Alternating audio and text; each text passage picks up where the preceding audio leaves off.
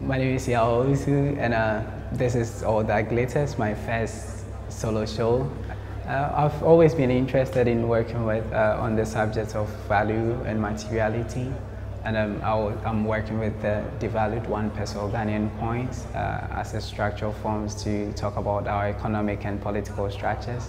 And All That Glitters is an exhibition, coming together all the processes and experiments I've made for the past 3 to 4 years. The main purpose of this exhibition is to pose a very strong commentary on our current economic and political systems. In 2007, the government decided to introduce the new currency, which is the Ghana cedi, and it was in aim of helping our inflation and sustaining our economy. So soon after that, it couldn't work, and based on the fact that the coins lost its value and can't be exchanged for anything else.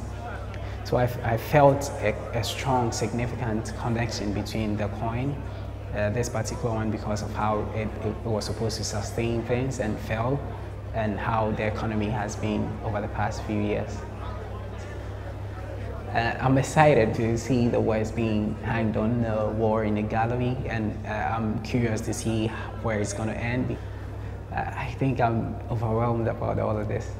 Of course, I have to work more, but this is the beginning of all of that, and I love it.